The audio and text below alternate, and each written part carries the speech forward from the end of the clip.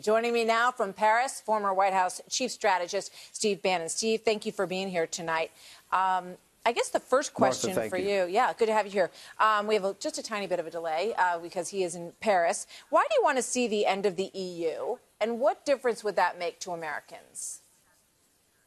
It's not the end of the EU at all. In fact, the rise of these populist nationalist parties, they call them the sovereignty movement over here. It's actually to make the EU stronger. It's to make Europe stronger. But it's going to be a collection of nations, individual nation states that are guided by its citizens. And I think you saw this weekend was quite historic. So this is not to make Europe weaker. This is not to make the EU weaker. What it is to make these nations stronger and have the EU really be a collection of nations instead of one United States of Europe. That project was actually ended this week. It was Macron's vision. He called it the Renaissance Project. None of the leading governments in Europe signed up for it. And then you saw the French people reject it on Sunday, and you saw in Italy and the UK and other places, Poland and Hungary, overwhelming support for the populist nationalist movement. So this is not, it's not to destroy Europe, it's actually to make Europe stronger. That's part of the Project Fear that the established order is trying to put into people, but it's dead wrong. Well, we've read that Macron, the president of France, has been sort of scrambling to hold on to the center, that what happened in the election on Sunday was an erosion of those center parties and an increase, obviously, in the seats on the left and on the right. So, you know, but there, if you still put some of those in the middle together, and if he can scramble together support, how tenuous are the victories that you saw on Sunday, do you think, in the end? I don't think they're tenuous at all. In fact, I think in Brussels tonight, you see Marine Le Pen, you see Salvini, Nigel Farage, others trying to put together what's called a supergroup of these populist nationalist parties, which are kind of distributed in the way they do it in the European Parliament. They're trying to combine that so they have a critical mass. Remember, the center here, you have both a socialist and then you have kind of a center-left, center-right. Those center-left, center-right parties imploded. The Tory party, the Republic Party of de Gaulle here in France, these things just absolutely imploded over this weekend. And so you're seeing the rise of populism, you're seeing the rise of nationalism. Now these leaders are going to try to put this together so they have a critical mass in the European Parliament. Knowing that the people voted against any further integration, they're now going to try to have this powerful blocking minority to make sure that the bureaucrats in Brussels can't force anything else on them. So what is it? You know, for people who haven't been following this at home, Salvini said that there's going to be a new Europe. What does that mean? What's going to change? It's a Europe of nation states. Remember, go back to 2016. Brexit and the Trump election are inextricably linked. I think if Brexit hadn't happened, you wouldn't have empowered the deplorables. You wouldn't have empowered the kind of these working class people to come out and support Donald Trump. That's why Trump, that segment you started at the beginning is very prophetic. He could see it right then. It was going to be very important. People want to take their country back, want to take their borders back. Basically, citizens want to get more control of their countries and more control of the politicians that directly report to them, not faceless bureaucrats in Washington, D.C., or not faceless bureaucrats in Brussels. Yeah. He saw Brexit for what it was, and now you're seeing the next wave of it, right? Macron in 17 kind of stopped it. We've seen another wave of it with these charismatic leaders like Orban, Salvini, Le Pen, and Farage. Well, you call them charismatic, and some people call them anti-immigrant. They call them anti-Semitic. They say that they see, you know, sort of a throwback to Europe of pre-World War II. Here's Angela Merkel in an interview that she did with CNN talking about her concerns about this movement. We have always had a certain number of anti-Semites amongst us. Unfortunately, there is to this day not a single synagogue, not a single daycare center for Jewish children, not a single school for Jewish children that does not need to be guarded by German policemen. She's saying, you know, even the nursery schools, every Jewish institution, you know, under this new order, if this comes to pass, will need to be guarded by security. Listen, this is the funniness of Angela Merkel. You know, today she announced she was supposed to leave, but she saw the rise of these populist nationalist parties, and she didn't think the leadership she had in the Christian Democrats was strong enough. She basically said, I'm staying, I'm not going anywhere. Here's the hypocrisy. I was in Berlin 2 weeks ago. I spent 5 days there. Actually, I sat down with some of the senior Jewish leaders, and they told me that they live under fear, and it's not from the right. I had just been meeting with Alternative for Deutschland, the right-wing party. They said they live under fear because of radical Islam and for this unlimited immigration from the Middle East that Angela Merkel let in. And in fact, they said they couldn't even wear their yarmulkes. It just came up the other day. A German authority said the Jewish people in Berlin shouldn't wear their yarmulkes. This shows that Angela Merkel is a total and complete phony, and that's why this whole globalist movement this weekend took a beating. And for her to sit there and try to smear these parties by saying that when in Germany the Jewish leaders are saying we fear what she's allowed to happen with this unlimited immigration, particularly from the radical jihadists that are in the country. That's what they fear in Germany. And people should just go ask the Jewish leaders in Berlin. Here's what Pope Francis had to say.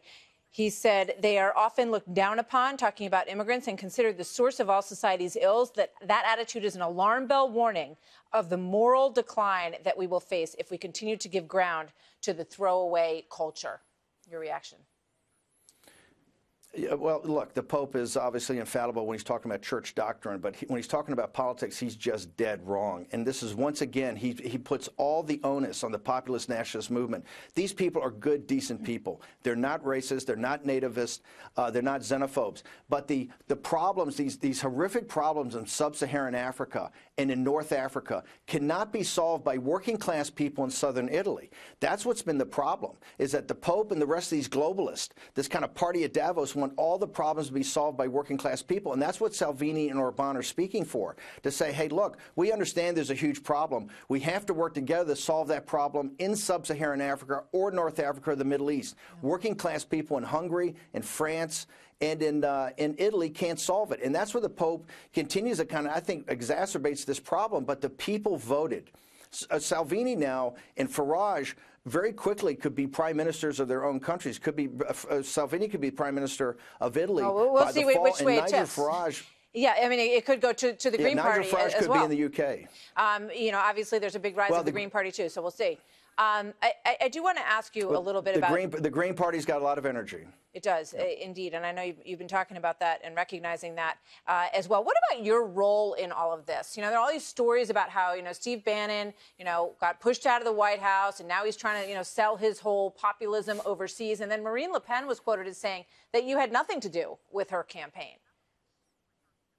By the way, this was a European victory by Europeans. These leaders over here do not need Americans to come over and tell them how to run campaigns, their strategy, their get out the vote. This was a European victory by the individual parties in those countries, and they should be very proud of that. Look, the reason President Trump and the campaign reached out to me in 2016 is I've been working on this populist nationalist program for about 10 years in the United States. And so I'm a colleague of these people, I'm a friend of these people, but I'm not an advisor. I'm just over here to help spread the message of populism, nationalism, and I'm glad that Merkel and Macron and their heads blow up when I come over here to have my presence and kind of root on, have a rooting interest in these great political movements that are really taking charge of Europe now. So you said when you left the White House that the whole America First, the drain the swamp part of everything in the Trump campaign or the Trump presidency was over. You said that presidency is over. Do you still believe that? Well, I think it turned around. I think you saw all the globalists at that time. You had a huge emphasis. Remember, that's when we didn't get a chance to build the wall. That's when we hadn't gotten our trade. We hadn't taken on China. If you look in the summer of 17, it was kind of the doldrums. And by the way, you should read, I think, the book by Woodward. I actually tendered my resignation to General Kelly on August 7th and then left 10 days later. But that was the doldrums. President Trump is now full on. He's building the wall. He's down there fighting the courts. He's doing a fantastic job in engaging on this economic war that China's been running on the United States. He's engaging the radical, Communist Party in China. President Xi and Yuan Shishan, these radicals that are taking control of China. You saw in this great effort he had in Japan over the last couple of days, which the mainstream media is focused on his Twitter feed. People in Asia are focused on how he has bound together the Japanese and the American military and the Navy and sent a very strong signal to countries around the South China Sea that the Americans and the Japanese are going to work together to make sure those sea lanes are free. It was a very powerful couple of days for the president. So I think the president's on fire right now with this program back. He's completing the promises he made to the American people. That's why the economy's doing well, and I think that's why he's seeing an America First national security policy that people understand. You know, but he's got to win the next election. He wants to be president for another 4 years. Take a look at this Monmouth poll. Most Americans, 62%, feel that U.S. consumers will bear the brunt of paying for new tariffs on Chinese goods. That could hurt him. And, you know, some of the national polls, obviously it's early, and their national polls show him losing to Joe Biden and others. Martha, this is another Project Fear on these tariffs. Okay, first off, the 3.2% economic growth, a big part of that came because he's shrinking the deficit with China. He's moving the supply chain back. That's why one of the reasons unemployment's so low. Also, import prices are dropping. There's a number of articles out today about how this economic war that we're engaged with now may actually be deflationary. So this is the fear project of Wall Street. Remember, 4 weeks ago, they said the stock market's going to implode and it's going to take the economy down. It's a stone cold lie. The cheering section of Wall Street down for the last that basically 6 weeks. ship these jobs, they ship these, yeah, but it's on the margins. They ship these jobs to Asia, and President Trump's bringing them back. And everything the Fear Project said is absolutely wrong. And so you're going to see the supply chain come back, and with that, high value added manufacturing jobs. All right, I got 2 quick questions for you that I'm going to try to squeeze in here. You're part of a group that built a mile of wall on private property in El Paso. Is that a trend that we're going to see continue?